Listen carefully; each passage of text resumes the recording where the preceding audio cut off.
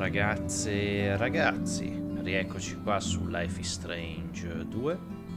Iniziamo l'episodio 4 di questo secondo capitolo ma le cose, per quanto mi riguarda, forse adesso iniziano a farsi un po' più interessanti del normale. Siamo stati feriti da Daniel, anche se ufficialmente ancora non sappiamo niente, ma sì, sicuramente non siamo né morti né feriti gravi, cioè ferita grave sì, però possiamo ancora camminare, diciamo. Abbiamo perso sicuramente l'occhio, pare che anche Cassie sia stata ferita, così ci ha detto il gioco alla fine dell'episodio scorso. E insomma Daniel sta diventando una bella mina vagante, cioè fa un po' quello che vuole, pensa di essere, non dico Dio, però comunque è che può sentirsi libero, ecco, di fare quello che vuole. E non va bene, faremo quello che possiamo. Ecco, io spero di riuscire però comunque a tenere insieme i due fratelli, ecco. E vabbè, continuiamo.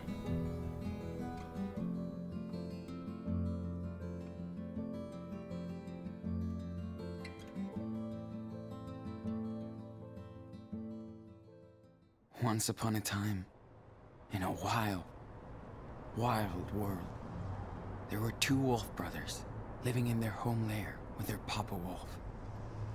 They lived in peace until hunters took their dad away.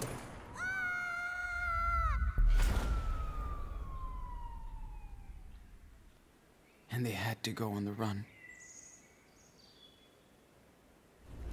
That's when the big brother discovered that the little one was not an ordinary wolf, but a super wolf. They discovered a secret hideout where they could train day and night. They were happy.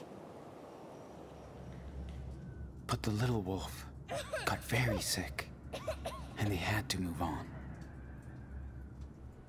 The brothers made it to the home of their ancestors, and the old wolves took care of them. Unfortunately, the hunters were hot on their trail and found them. The brothers had nowhere to stay again, so they decided to keep going south. They soon entered the old forest of the giants, where they met a pack of stray dogs who worked on a secret farm. The brothers joined them and worked hard to stock up on gold for the future. They were happy to find others like them, and everybody loved the little wolf, who was growing up fast. His power was growing too. The little wolf was more and more confident and independent.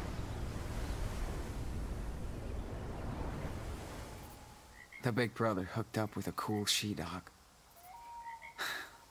They had their own adventures. Suddenly, the mean farmers who owned the land tried to hurt the brothers. The little cub was injured. He transformed into a super wolf and destroyed everything. The big brother was badly wounded. And worse, he didn't know where the little cub was. Sì, beh, sì, gravemente ferito, ma adesso ci rialzeremo in piedi e ci cureremo, men che non si dica, non possiamo mica morire, se no il gioco era già finito. Ma quindi è sparito Daniel, forse? Per lo shock è scappato da solo?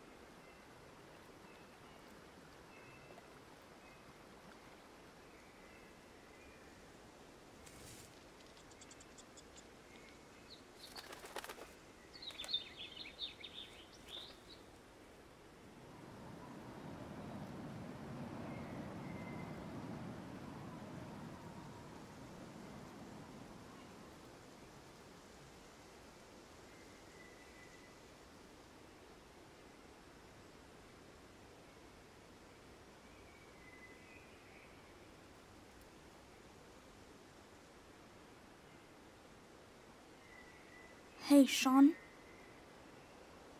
I'm sorry. I didn't mean to. It was a bad idea. Daniel. No way. It's all good. Wish I'd listened when you tried to stop me from going with Vin. I was too pissed. It's okay, dude. You're my brother. And that's all that counts. So, why don't you come and get me?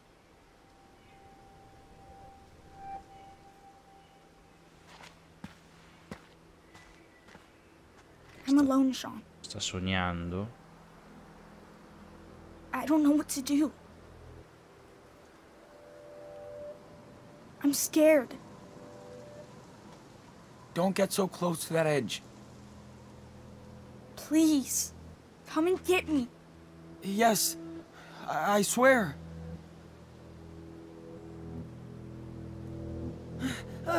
Stop!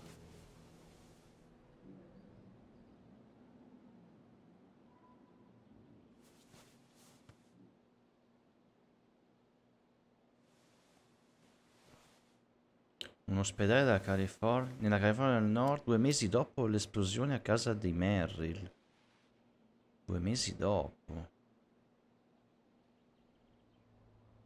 Fuck. Daniel. I keep having these nightmares since I came out of the coma. Ah, eravamo in coma. Can't even focus on the page. This sucks ass, man. 26 marzo 2017, sono stato in coma per settimane, sono cieco e fottuto. Più sotto custodia della polizia, presto finirò in gattabuia. Gli ospedali mi mandano fuori di testa, non ne posso più. Dov'è Daniel? Ho paura. 30 marzo 2017, ho provato a disegnare per passare il tempo. Questa stanza è una gabbia, ma faccio schifo, non ho il senso della profondità. Non ho ispirazione, non ho un cazzo. Se mi concentro, uguale meccanica assicurata. Sto impazzendo qui dentro, mi sono svegliato piangendo. Eh sì, è vero, adesso non ha più del senso della profondità, è vero.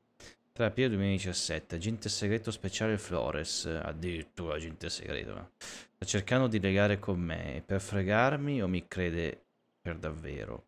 Sono fottutissimo. Gli sbirri non sono ancora riuscito a trovare Daniel dopo l'esplosione, quindi è là fuori, da solo. 15 aprile 2017, buon compleanno Daniel, ovunque tu sia, enano. 15 aprile 2017, Claire e Steven mi hanno scritto una lettera molto carina, mi sento così solo che l'ho letta 2 volte, è strano, ma mi mancano molto. È bello avere notizie anche da Captain Spirit. Sono felice di sapere che sta bene, quindi sta bene. Il mio ritratto di Joy non è così male, meno male che c'è lui. 20 aprile 2017, non so cosa darei per sentire ancora una volta la voce di Cass. Tutte quelle canzoni se ne sono andate per sempre, ma non i nostri momenti insieme. E lei che fine ha fatto? 25 aprile 2017, ho fatto un casino con Daniel. Ho lasciato che Finn diventasse suo fratello. This must be my punishment. Quindi siamo... Lettera di Cassidy. Madonna. I miss Cass so much. Wish I could hold her. Ciao ragazzo di città. Scommetto che non ti aspettavi che ti scrivessi. Ho scoperto che eravamo nello stesso ospedale quando sono stata dimessa un mese fa e la polizia ci ha interrogati. Quindi ho deciso di scriverti e spero che tu riceva questa lettera. Vorrei dirti tutto quello che mi passa per la testa, ma chissà chi la leggerà oltre te. Fanculo a chi legge. Spero che tu stia bene dopo quello che è successo. Io non ricordo molto, a parte l'esplosione nell'ufficio di Merrill. Sono svegliato in ospedale con una contusione, sta guarendo. E quella che i dottori chiamano una lesione polmonare, fa male.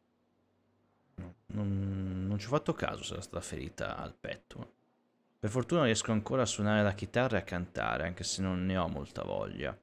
Si imparano un sacco di cose mediche quando si è bloccati in un letto d'ospedale, ma questo lo saprai anche tu, mio dolce compadre. Sto ancora studiando espagnolo, mi mancano le mie lezioni e il mio insegnante. Ovviamente te l'hanno detto, ma io, Anna e Penny siamo stati rilasciati senza accuse. Gli Gli sbirri erano troppo concentrati a fare un blitz in una piantagione gestita da dei trafficanti per occuparsi di noi punk a bestia che lavoravamo la terra. Abbiamo chiesto di te, Daniel, ma non ci hanno detto niente, ma va. Senza di te e Finn, la nostra famiglia di vagabondi non è più la stessa. Adesso siamo solo un trio solitario che va su e giù per lo stato senza una vera meta. Anna e Penny non sono più gli stessi, litighiamo troppo. Non so se rimarremo insieme ancora per molto. Le cose cambiano, no? Magari avrò un nuovo set di canzoni blues per il viaggio.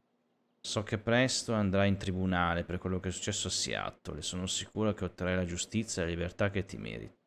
Tu e Daniel siete due fratelli fantastici e spero che troverete presto la strada di casa. Vorrei tanto poter nuotare di nuovo nudo insieme a te al chiaro di luna. C'è tutto un mondo da scoprire e magari un giorno ci incontreremo di nuovo. Ti andrò a cantare la tua canzone, Peace and Love, Cassidy. E beh, lei è una vagabonda. Non le piace essere stanziale. Yay. Stupid reality shows.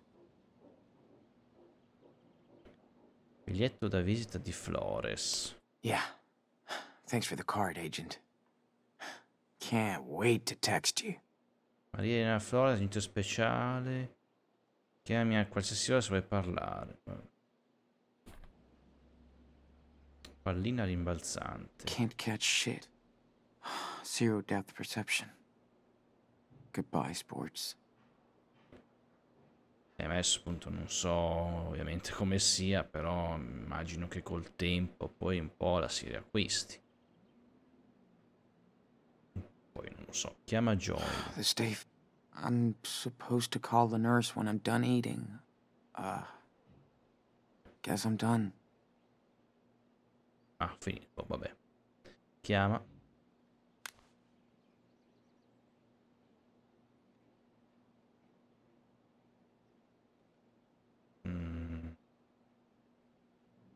Ah, disegna. Yeah.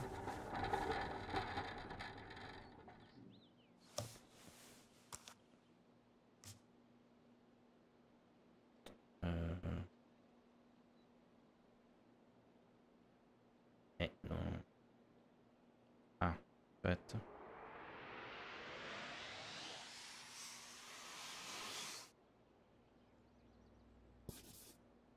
Vediamo cosa esce.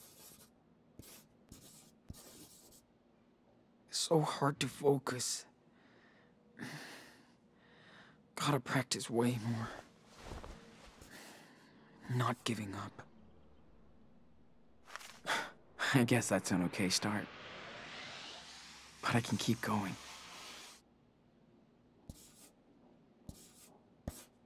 Però, dai. Cioè.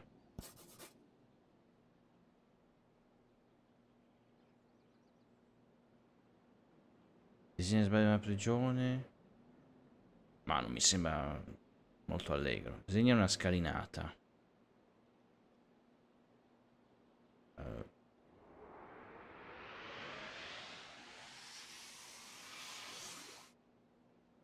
Siamo sereni.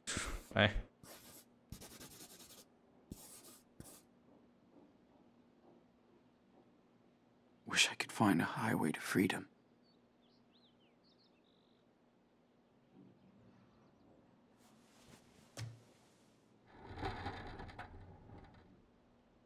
Beh, non mi sembrava male, comunque.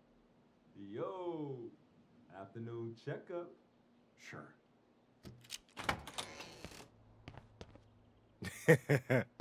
Good day, sunshine. Hey, Joey. Hey, man. That looks like it might have been food. Hard to tell. Ha ha. Never heard that before. Oh, somebody is in a bad mood. Sorry, Joey. Not feeling it today. I don't blame you. But maybe I got something to cheer you up. Pecans and chocolate? Uh-oh. There's that smile. Thanks, Joey. So how you feeling today? Any headaches? Socket pain? No. It's all good. Well, this is your final test before... you know. Before they... check you out. Check me out to Juvie. Yeah. Okay, let's see. You know the drill. Don't blink and just stare at the light.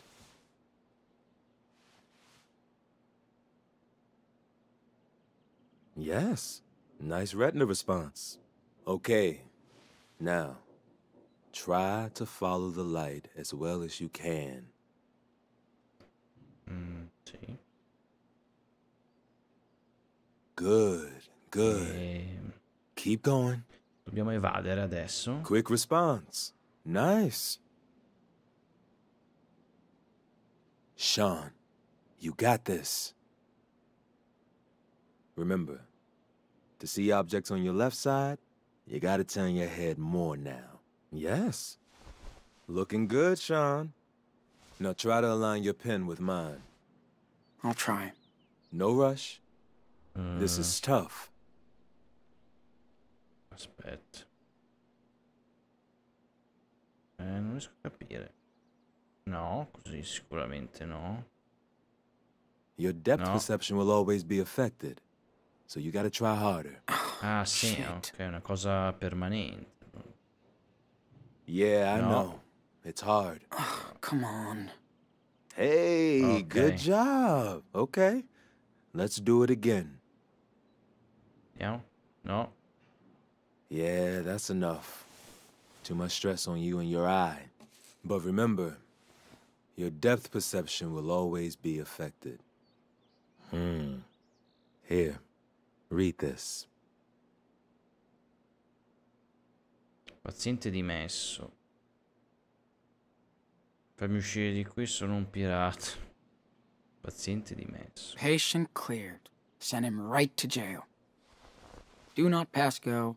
Do not collect $200. I always hated that game. Well, I know it sucks for you, but... It's time we release you. Sorry.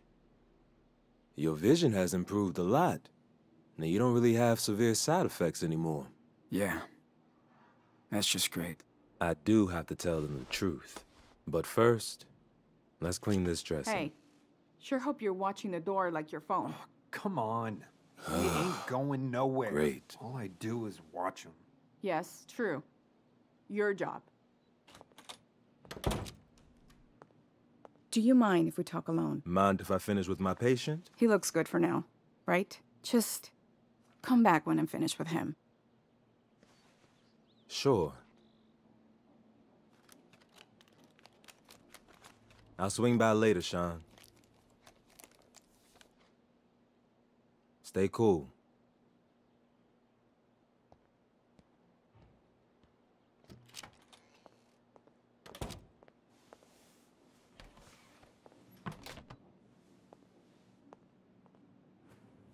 So, how are you feeling today, Mr. Diaz? Amazing.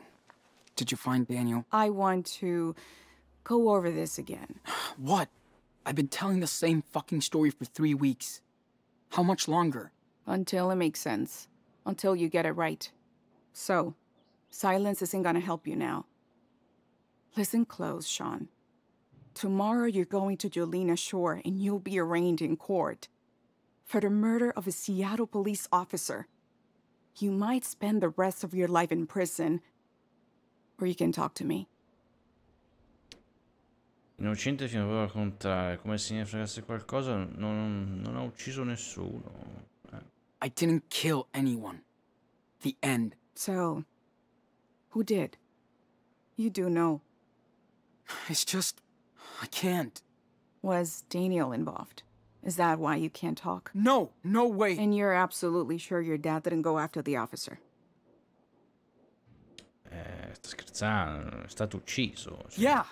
He came outside. Then he was killed. That's what he did.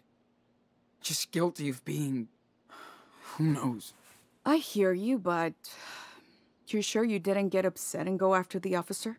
It happens. Jesus, no. Look at me. Okay, let's just jump ahead. Tell me what happened in that farm in Humboldt. The place looks like a tornado wiped it out. I've told you so many times. I have no clue why the place was trashed. I passed out. Plus 3 seriously wounded, along with you. And a missing child. Nobody's statement matches with each other. Sean, throw me a bone here. Can't you see I want to help? So you haven't found my brother? We might have some leads. You can help by telling me the truth. Okay. Fuck. The robbery. Whose idea was it? His or yours? Huh? La sua, di tutti quanti. E di Finn, a me non me frega niente di sto qua, guarda te. Finn. It was his idea to rip off Marrow. Did he force you to help? Or did you go along with it? Beh, ci ha mentito, He lied. I didn't want to help, but he got Daniel involved. I swear I didn't think anything like this was gonna happen. Nobody does, Sean. Until it's too late. Yeah. Now I know. And what about Cassidy? She planned all this with Finn? Lei non era d'accordo. She was against this stupid plan. She had nothing to do with it. Your friends are learning the hard way.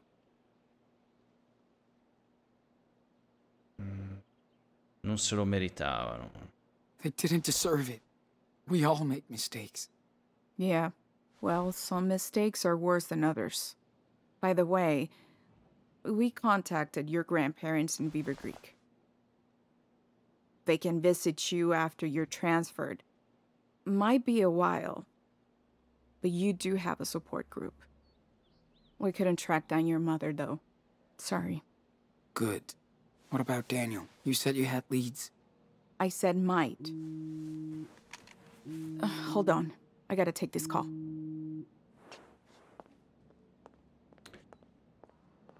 Foto del caso. Sorry, Finn. That's just karma for dragging Daniel into this shit. Cioè, questo qua avido. She didn't want anything to do with this. Lucy Rose Jones. Wonder what Meryl told the cops about the robbery. Ah, lui è sopravvissuto, peccato. Sorry, Hannah. She lost her family for this. Hope the cops didn't mess with Penny.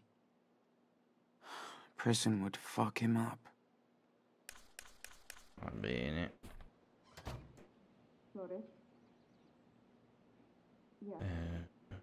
Adesso mo secondo me dai dobbiamo evadere in qualche modo.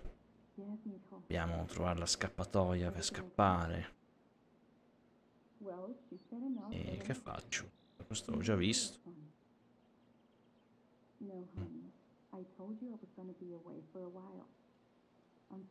Ma non posso muovermi.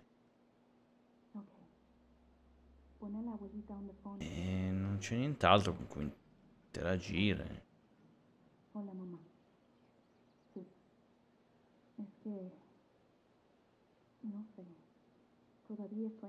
Non si capisce niente.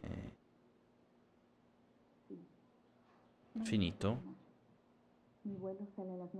No.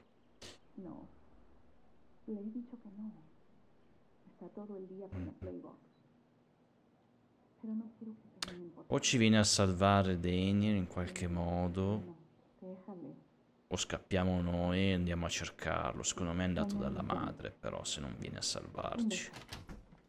Sorry about that. Okay. So what's going on with Daniel? You really have leads? Yes, we do. That's our job. The Bureau put his profile out over 4 states. So we are on the case. Da quanto? For how long? It's been over 2 months. How are you gonna find him? We have a lot of people looking for your brother. Trust me. We want to find him too. Yeah. So you can lock him up too, right?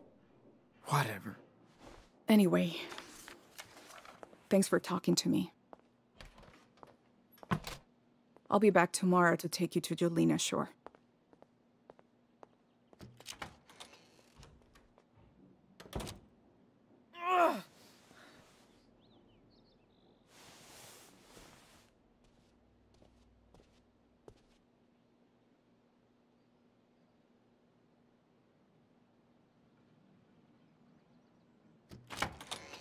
Look out. I have to guard the guard now. Love it. Sit down so we can get this show going. So, how did your interview with Scully go? Intendi interrogatorio. You mean interrogation? Who knows? Maybe Detective Flores wants to help. Maybe not. I just can't trust her. After what you and your brother went through, I don't blame you. Aw, this shit is all wrong, man. You've been out of the garden for 3 weeks now. We talk every day. I can see that you're a good person. Grazie. Thanks, Joey. Want to tell that to the judges? I'm just saying, you don't deserve this. Now let's check this out. The healing is coming along nice. Just gotta keep it clean for the next week or so. Simple. That's great. Seen the shrink this morning? What did she say? Nothing I want to hear. This will take time and rehab, Sean. You have to process first. Ugh. I can tell myself that shit. Clearly, I'm no therapist, but I've nursed patients with your injury. They all turned their anger into energy. You will too. Plus, the glass eye tech is pretty cool now. Things change, Sean. Devo essere positivo, dai. I hear you. I'm trying to be positive. But it's so hard. I know. I do. But I promise there's a treat coming your way. Now, as for your wound, this is the last time you hear this from me. You have to clean it with sterile gauze and saline solution.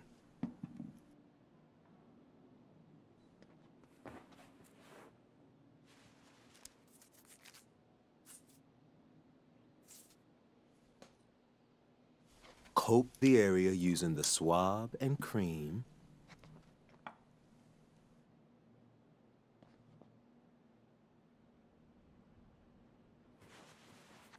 Then wrap it up with clean dressing.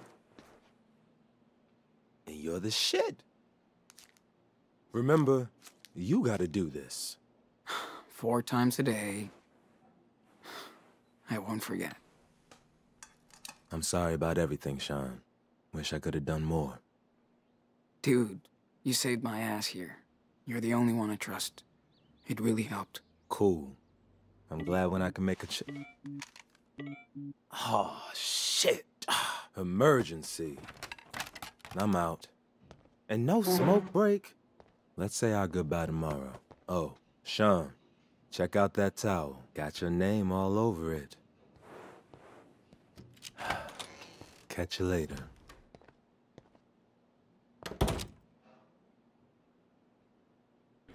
Joey, you are her boss.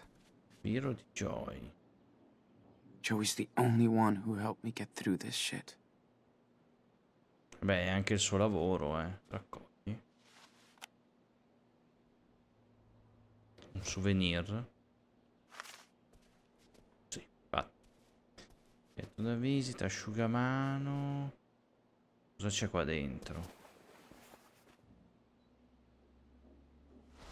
What? Wow. Haven't seen you in a long time. Beh, il quaderno da disegno. Album da disegno.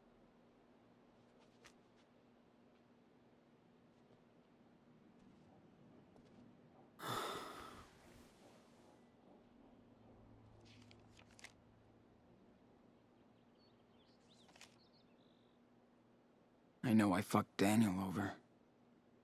Again. Fino a un And certo now he's gone. Fino a un certo punto. Where would he hide out?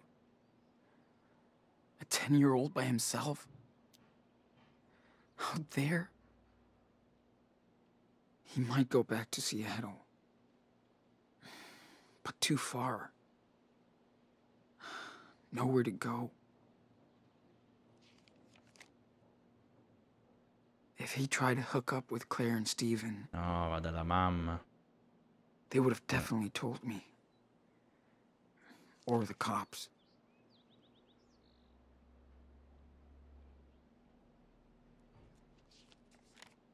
Wait. What's that? Superwolf. Mm. Huh? Eh? Does that mean... It means that Daniel's with Jacob somewhere? He's safe? I could Aspetta, see him again. devo leggere. Il 3 febbraio 2017, ho bevuto qualche birra, Daniel sta dormendo come ogni sera. Vuole allenarsi di più ma non abbiamo tempo e poi dobbiamo nasconderci dagli altri, non ne faccio. Sean, ho preso in prestito una coperta e un paio di cose dalla tua tenda. Le ridò appena vieni a riprenderti il tuo fumetto di Super Lupo. È qui che ti aspetta, Jake. Disegno. Ok.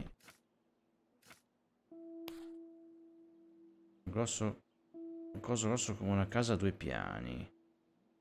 Acchiragna mi fa paura. Ah sì. Quello che è successo. Vabbè, basta. Ok, ma... Forse è un indizio. Metto super... All I gotta do, Haven Point, Cos'è? Nevada. Aspetta. No, non ho capito qua. Questo, sono arrivati dei nuovi ragazzi direttamente dall'Europa. Anders e Ingrid, o Ingrid forse, sì. Ho parlato molto con Jacob, è un ragazzino. È cresciuto in una specie di comunità religiosa a Haven Point, in Nevada. Qui sembra tranquillo, finalmente libero. Tre domande. Ah, dici? I gotta get to him. I gotta find a way to escape. Detto io che devo scappare.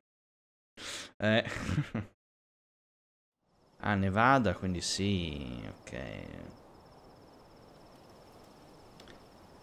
Forse Las Vegas, no? Poi c'è Las Vegas, magari.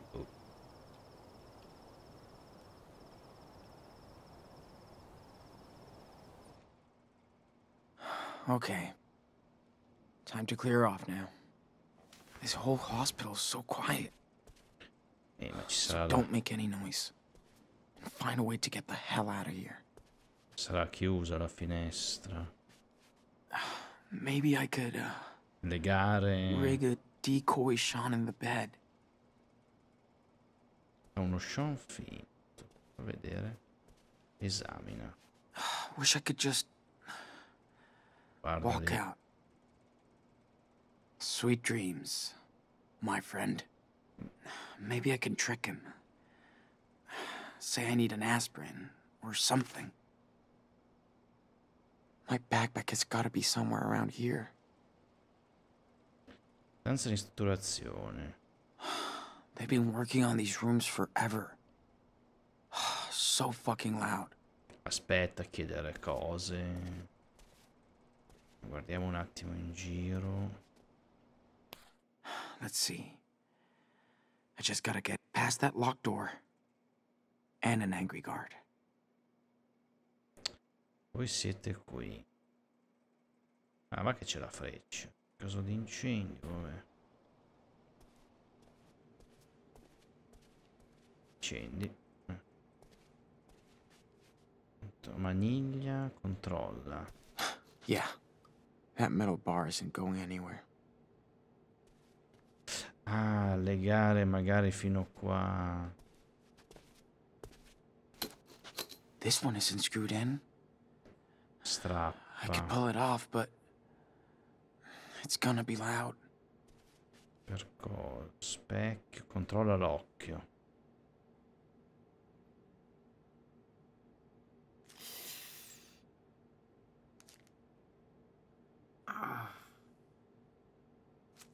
Non c'è niente.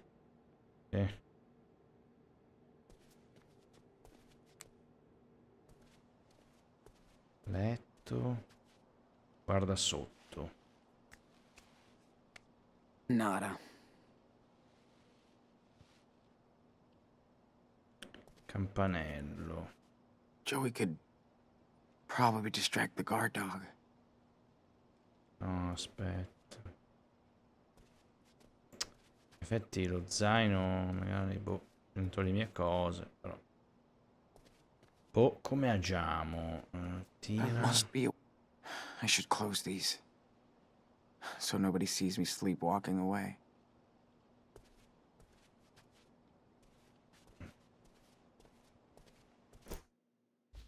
Tasca, che non fuggi dall'ospedale.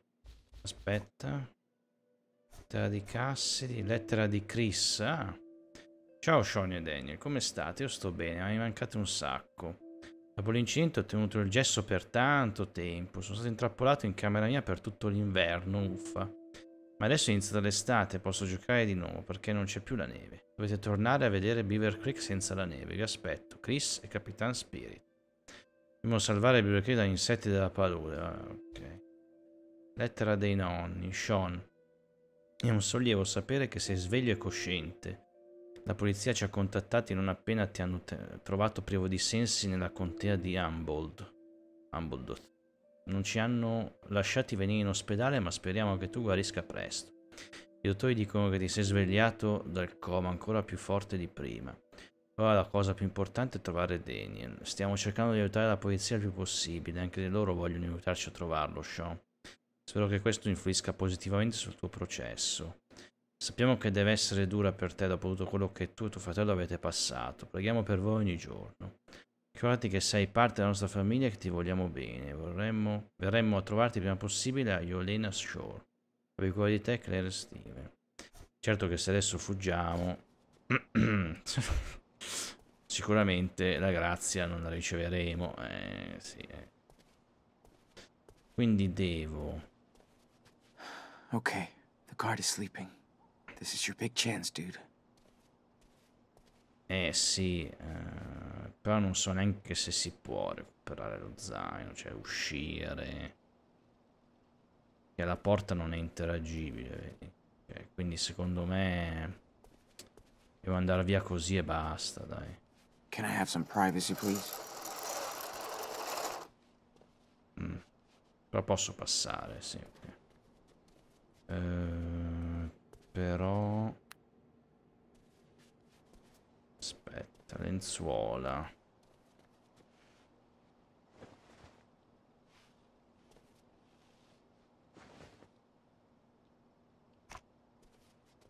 Apri. Ah, si apre. Non... Need a superhero to open that shit. Forse il tubo. Il tubo Hope my per last view of this world isn't this window. macchine.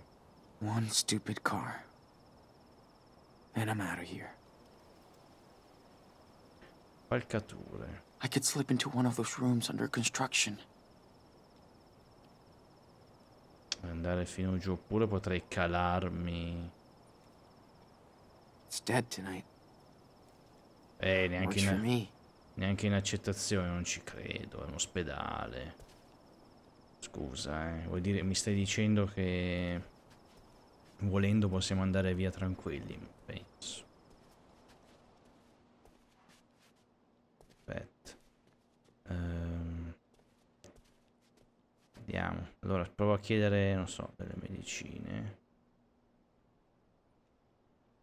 Vediamo. Hey, sir. Hello. Jesus, can't even take a nap, okay? What's wrong now? Head hurts. I need aspirin. That's a sad story, but I'm not a pharmacy kid. I could trick him into coming in here and then knock him out. Ma va a stenderlo come, per favore. I could trick him into coming No. in here and then knock him out. Se no devo chiamare Joy. Forse. Maybe I could get Joey to help me. Would he get busted? Però poi ci va di mezzo. Ci va di mezzo lui. Proviamo. Ah, aspetta. Crea un corpo finto. Ok.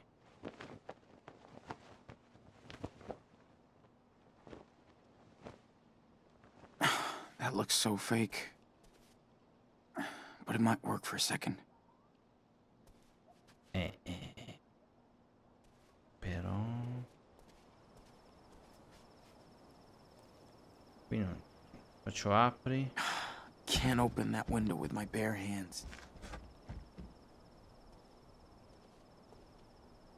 Con il tubo. Però con il tubo facciamo rumore. Vabbè, senti, provo a chiamare lui. Mi spiace, ma... Per lui, ma...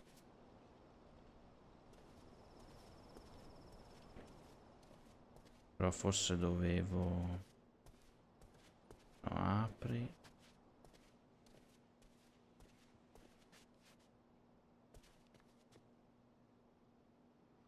L'ho chiamato, ma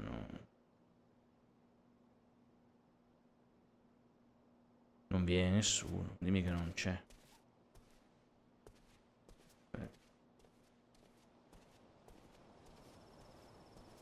No, io non l'ho chiamato. Hold on. You can't go in there. When the patient calls, I have to respond. Like now. That little prick is trying to pull some shit. Not on my watch. Well, this is my watch. So excuse me. I'm going in. Great. I need a smoke break. Hey, that's your job. Go for it. Però forse non dovevo fare il corpo finto. Hey, Vabbè. there's my second favorite patient. Gotcha. You never stop working, Joey. I'm doing a double night shift. Diane is out with a flu, so lucky me. Yeah, I'm fried. But that sweet, sweet overtime. Sean, you look stressed. You feeling okay?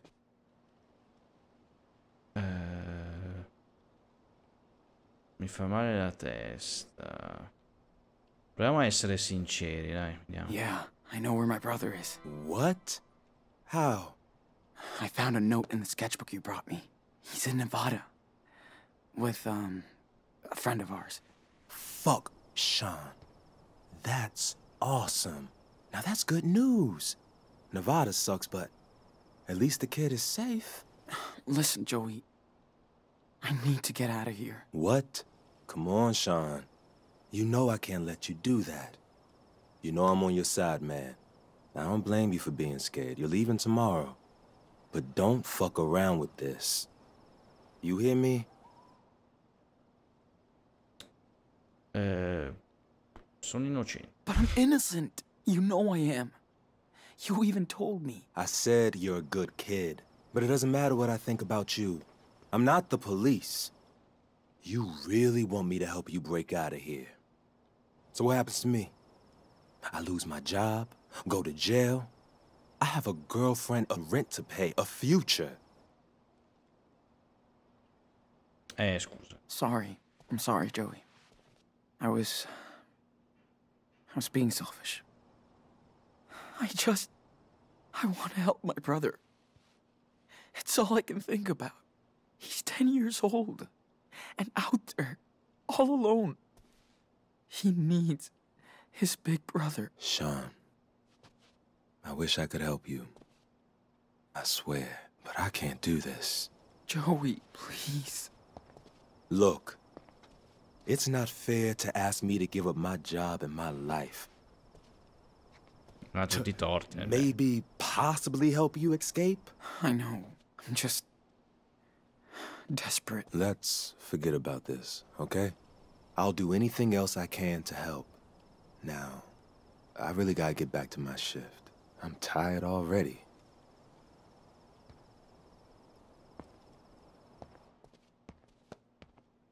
Forse non dovevo dirgli dove era, vabbè, fa niente, dai. Ci abbiamo provato. Oh, jeez. I else. È una cosa un po' stupida effettivamente, però vabbè. Perché pensavo, che ne so, mentre quello parlava, magari staccavo il tubo. Strappa, vediamo. Let's do it. Ci provo, Hey! What the hell are you doing in there?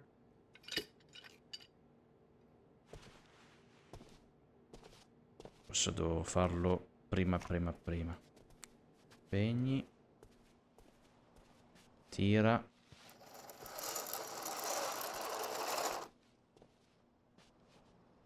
Però non ha notato il corpo finto. Vabbè. Ma rompi la sicura, ma di qua scusa, dove andiamo?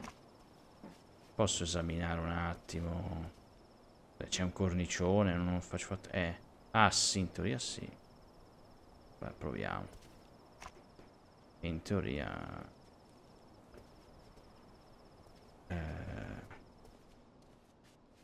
farei rumore perché l'ho svegliato, però vabbè. Dai, rompi. Così.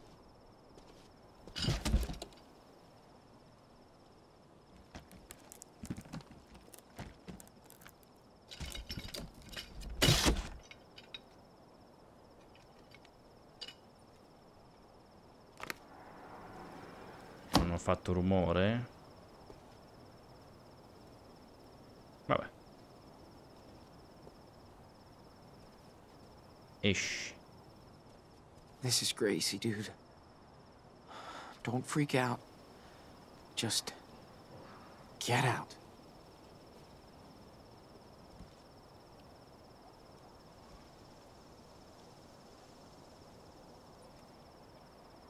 Continua.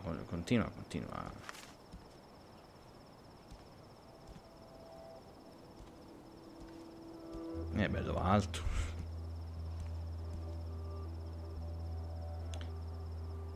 Io avrei chiuso la finestra magari, però. Don't think. Just keep going.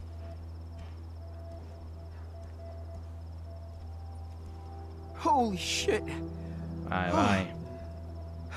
Take a breath, dude. Sì. Respira.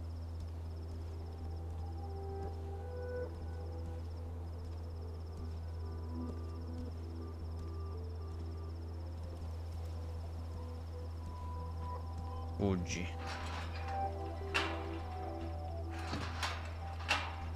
Damn. Way too close.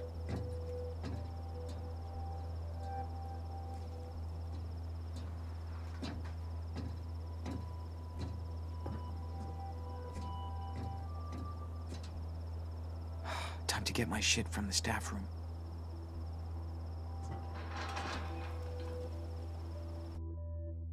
Ah, quello si è addormentato, meno male.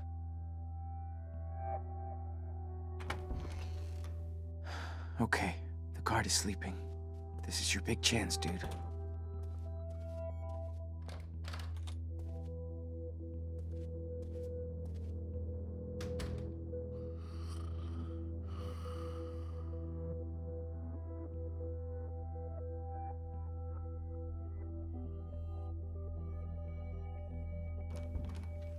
Ci siamo cambiati. Ah.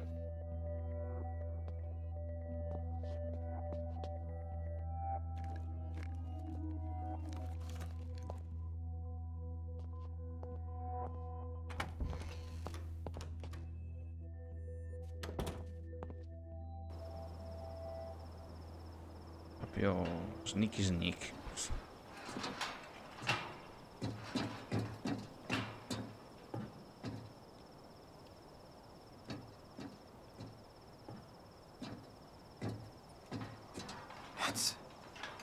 That's Finn. No way. What is he doing here? No, fuggi, non ce ne frega niente. Non ci deve vedere. Già ci ha visto l'altro.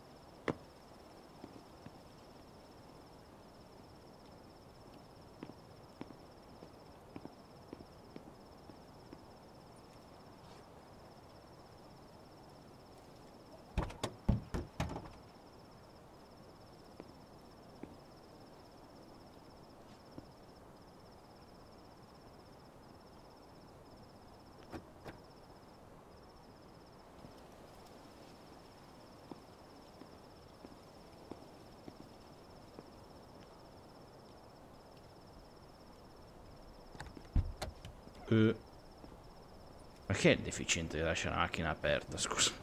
Cos'è? Fatemi capire.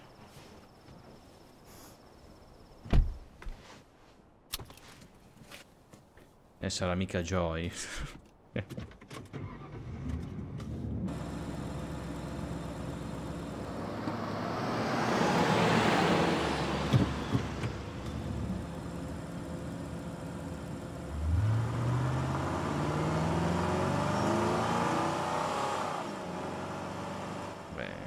premi di meno.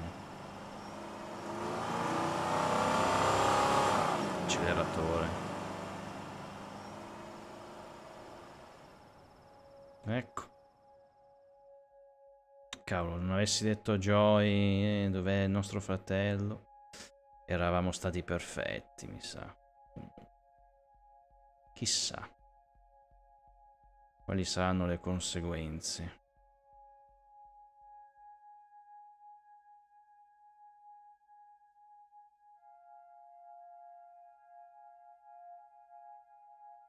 Ma i soldi saranno rimasti. Boh.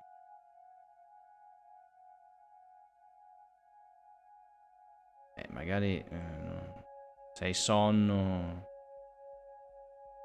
costa un attimo, che però non può effettivamente. Appena scappato.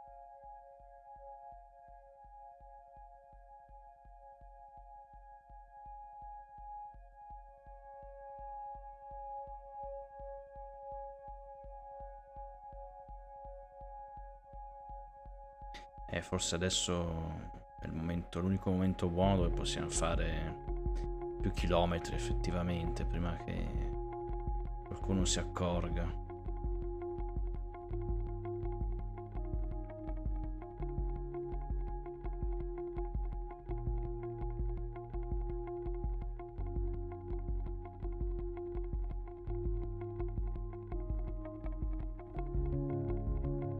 Tra l'altro, targata California.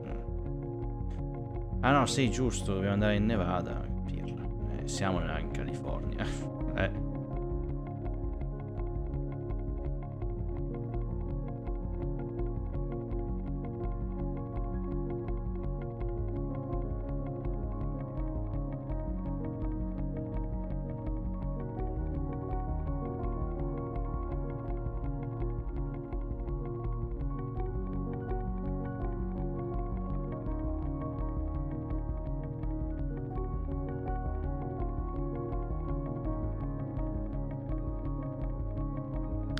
Fate fatto.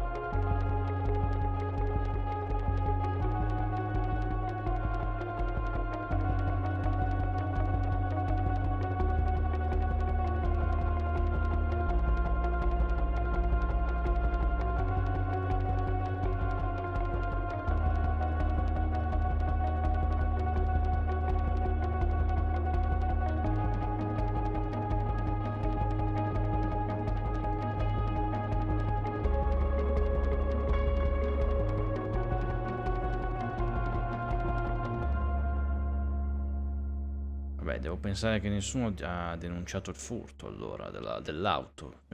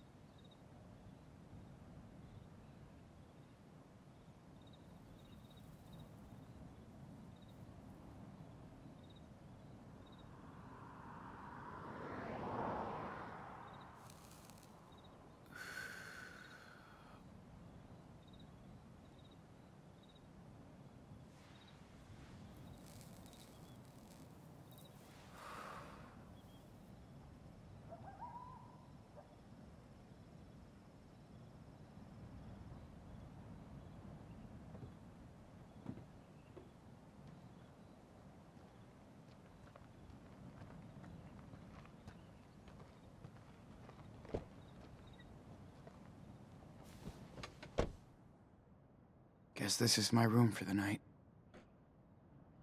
Ah, abbiamo preso il biglietto da visita di Flores. Ah sì? Fuck. My eye's itchy. I should probably clean it before I doze off. Pacchetto di sigarette. Shit. It will never hold until Haven Point. Ma... zaino.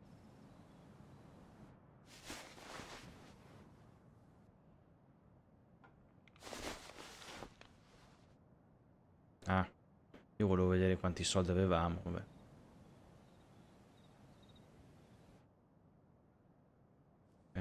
Pulisci l'occhio, sì, pulisci l'occhio.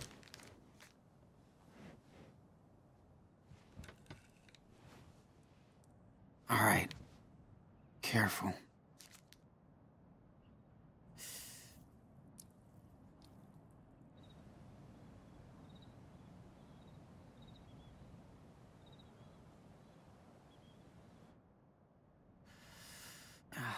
Man, I should have listened to Joey. This is a mess. Medicinali, guarda. Cose della proprietaria. She seems nice. Sorry I stole your car, guys. Shit. Guess I fucked up her day pretty bad. Cose da fare. Lasci i bambini a scuola, visita in ospedale. Pranzo con il mio bel maritino. Raggi, esame del sangue, signora Scott. Vai a prendere i bambini, turno di notte. Sì. Cartina. Okay.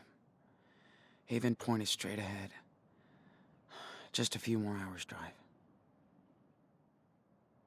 Ah, ok. California, Nevada. Ok. I don't even know how long I should keep on using this for. Boh, magari le prime settimane. What a mess. Flores can now add Grand Theft Auto to my file. Infatti. Vabbè, tanto. Cosa in più, cosa in meno.